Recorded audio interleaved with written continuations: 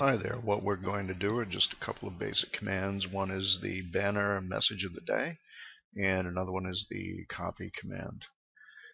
So, to do the banner message of the day, all you need to do is be in the console of a router or switch, type the word enable, get into privileged mode, and configure terminal, and type in the command banner message of the day, MOTD. Now what you have to do is specify a character to end the command to let it know when you're done typing your message. So I'm going to use Z. Hit enter. Command prompt comes back to a blinking cursor, and anything you type will be used as the message of the day. I'm going to go to caps lock, and I am going to type, "You do not have permission to be here.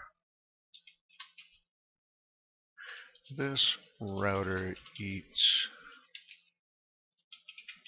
hackers for lunch."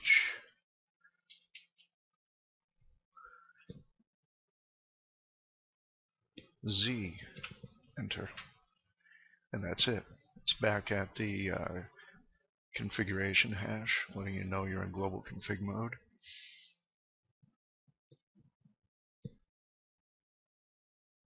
Now, to see the banner, you can see that when you try to log in, so you have to exit out and then go back in. Exit, exit, enter.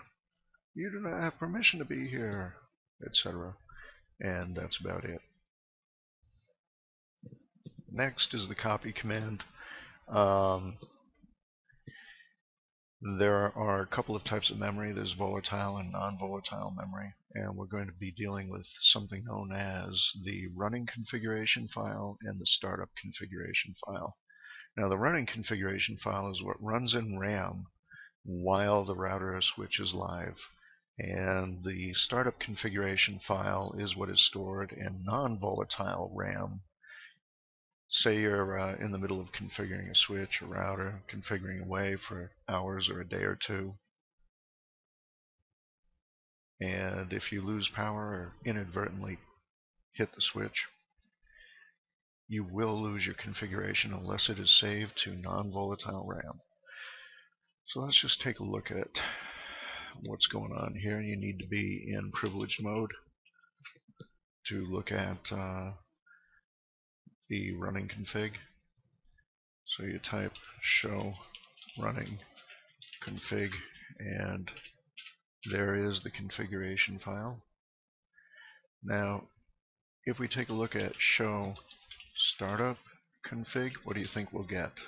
We haven't saved one yet, so it says non-volatile configuration memory is not present. Okay, means there's no file there. So what we do is we copy the currently running config into startup config. And you do that by typing copy running config to the startup config. And it says building configuration OK. Now, if we check by looking at show startup config, and the short version of this is show start. Short way to copy it is to copy run start. The abbreviations are understood by the command line interface interpreter, but show startup config does indeed have something in there now. If you decide that you'd like to reconfigure the router or switch from scratch, you can erase the startup configuration and reload the router. And this will enable you to completely delete all the configurations you made so that you can start from scratch again. And type the command that will delete the configuration file in NVRAM, and when prompted you will confirm that you wish to do the deletion.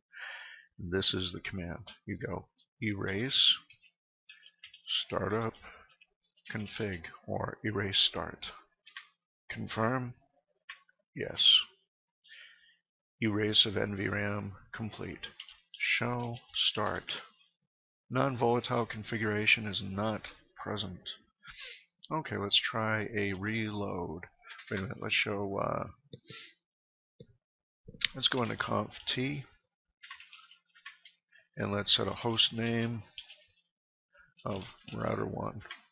Okay, see how we've got router 1? Exit, show, run. Now you see the host name here is router 1. And we've just deleted the startup config. So if we reload, what do you think will happen? We should lose the host name of router 1.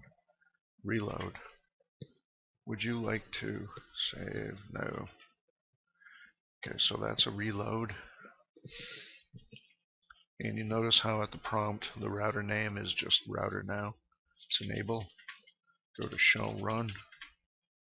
And there is no host name there.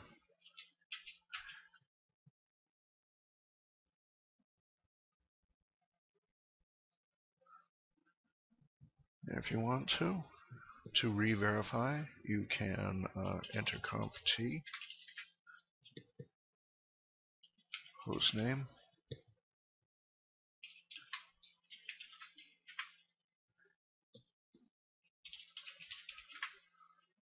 oops,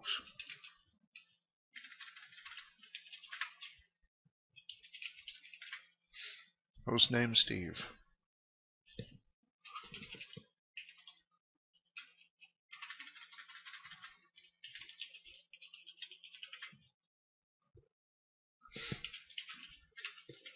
Show start.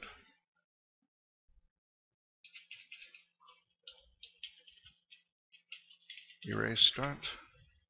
Confirm. Show start. Show run. There is nothing in start, but there is something in the running config.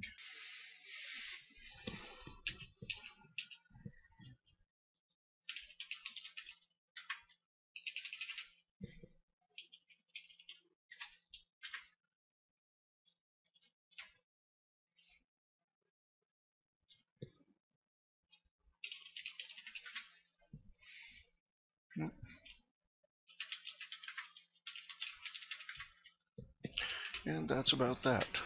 Thank you.